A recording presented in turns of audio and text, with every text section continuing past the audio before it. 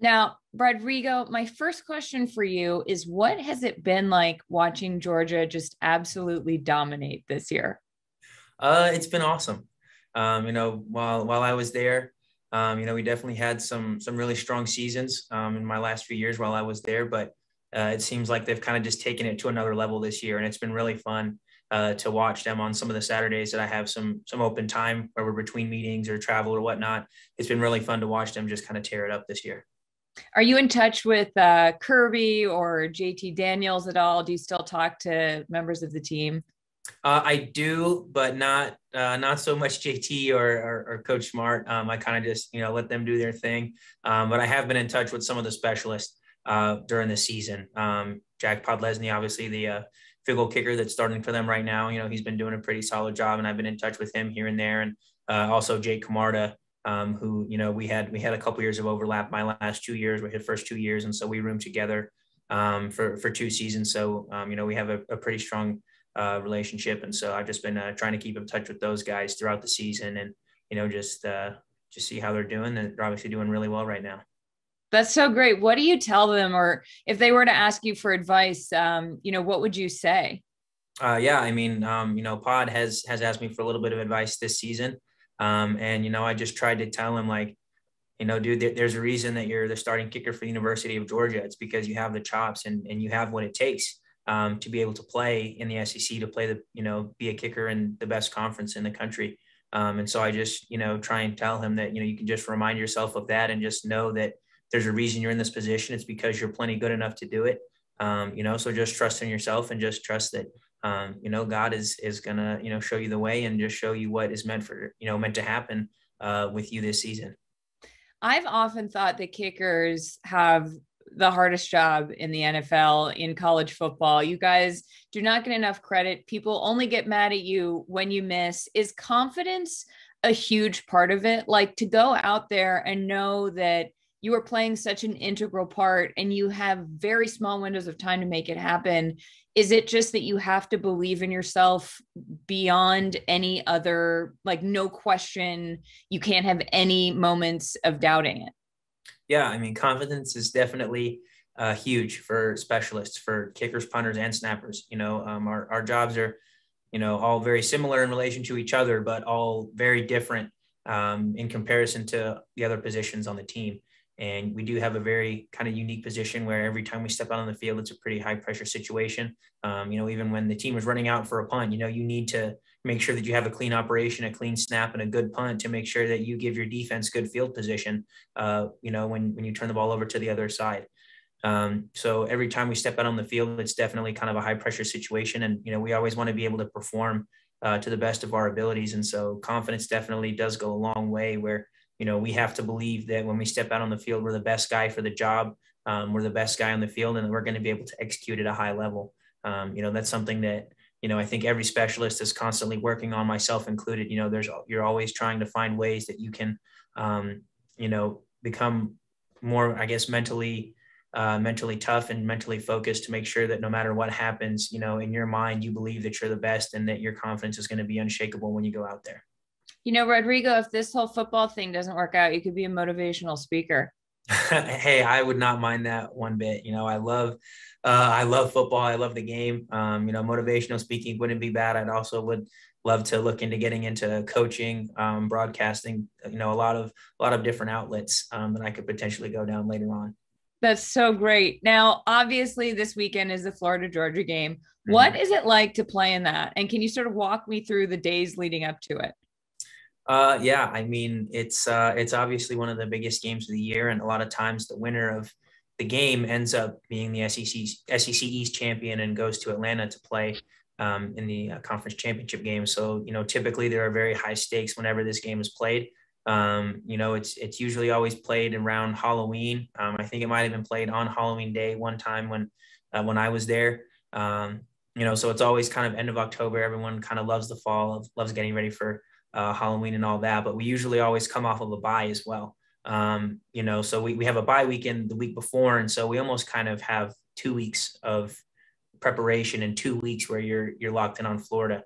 During the bye week itself, practice is not necessarily, it's not all dedicated to scouting for Florida. Usually the week before is focused on getting back to fundamentals, where we kind of basically go back to square one and almost kind of do a reinstall of everything, of our offense, defense, and special teams for that week, just to make sure that everyone is fundamentally sound. Everyone has a really good understanding of the scheme. Everyone can kind of brush up on their techniques and whatnot. And so we use that bye week to really do that, really just hone in on our skills and hone in on what makes Georgia. And then, obviously we have our minds on Florida, knowing that, they're our next opponent. And then that week before is a standard game week. And, everyone just kind of has a little bit of extra juice and a little bit of extra edge, knowing that we're going to go down to Jacksonville. What does Georgia, you say what makes Georgia, what does Georgia mean to you? As far as what makes Georgia, I guess, obviously, dominating the line of scrimmage is, I think, one of the defining characteristics that they're showing this year. Obviously being able to run the ball very well and very efficiently, with several running backs this year, Zamir, James Cook, Kenny McIntosh. There's a lot of guys in that backfield that are doing really good things. So being able to dominate on the offensive line and be able to consistently run the ball well. And then the defensive line obviously has a lot of big names.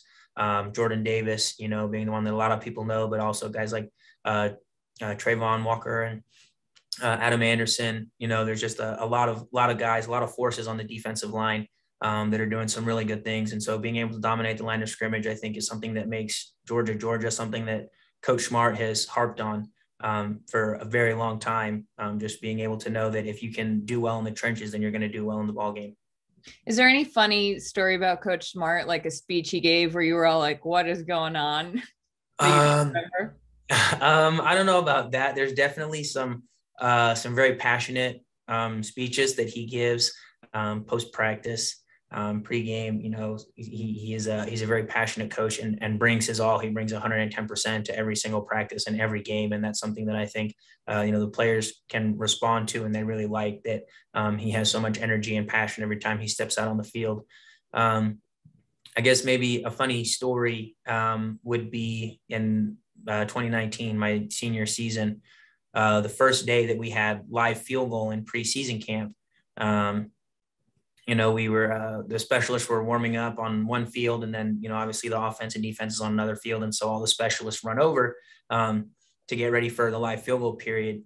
And normally we start with a really short kick and back up, so we'll start with an extra point and then we'll back up, 25, 30, 35, 40, 45, 50, whatever it is. And that's kind of what my field goal script would look like. But this first day of training camp, or not the first day of training camp, but the first day that we had live field goal in training camp, we were maybe 4 or 5 days in. We're running in and we're getting lined up, to hit field goals. And he goes, no, I want the first one to be a 50-yarder. And so we backed up. And so, he's got the microphone and all the loudspeakers are going so everyone can hear on all the fields. He's like, Rod, I need you to hit a 50. Like, you got to hit a 50 first up, because you never know. The first kick you get could be a 50-yarder. And so, of course, I went in and made it. And then we went back and did the rest of our script as per usual.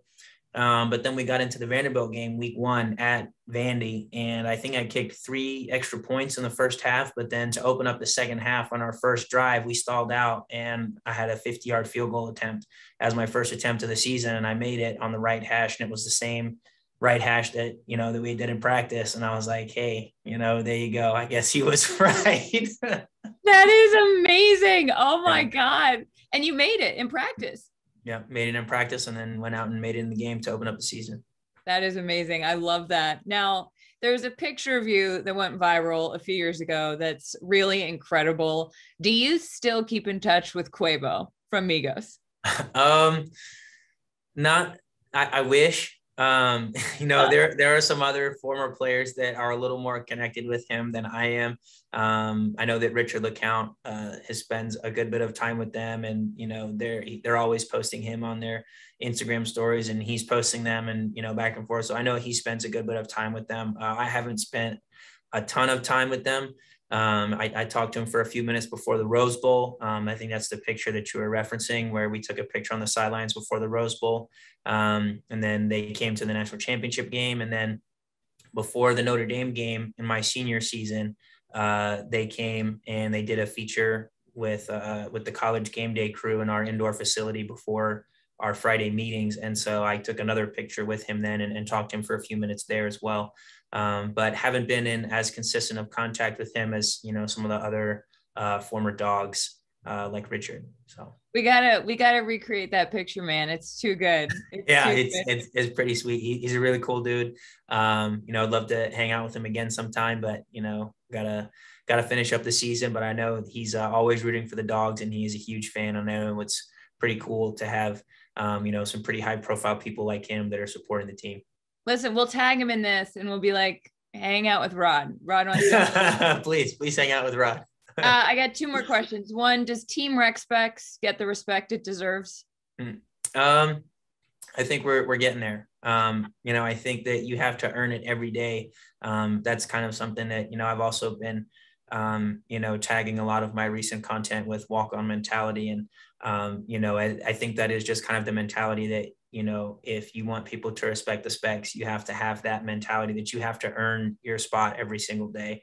So you have to go out and give everything that you have and, feel like you're owed nothing and feel like you deserve nothing, and everything that you get, you have to earn it. I mean, serious about the motivational speaker thing, man. You've got something going. All right. My final question. Why should I be a Georgia fan? Why should you be a Georgia fan? Oh man. I mean, I just feel like Georgia's amazing. Obviously there is a lot of history and there's a lot of tradition that coincides with their football program. But I just feel like if you went to the University of Georgia, if you spent time in Athens, if you spent time on the campus, it's not hard to understand why people love it. I mean, it's a beautiful campus, and the student body is amazing. The staff is amazing. Like everybody that you meet at the University of Georgia is just really wonderful. And, I just feel like you kind of just fall in love with the place, and it's not really hard to do. So, I mean, I guess you should just love the University of Georgia because of the people. The people are amazing. And the dogs and Uga. Obviously. Yeah. Uga is the best. All right, Rod, can I get a go dogs from you? Absolutely. Go dogs. Thank you so much. You've been wonderful. Thank you so much for having me. Hey, thanks for watching. If you enjoy that clip, make sure you click subscribe somewhere down here. From game highlights to exclusive interviews and rankings, we've got everything you need as a college football fan right here. College football on Fox.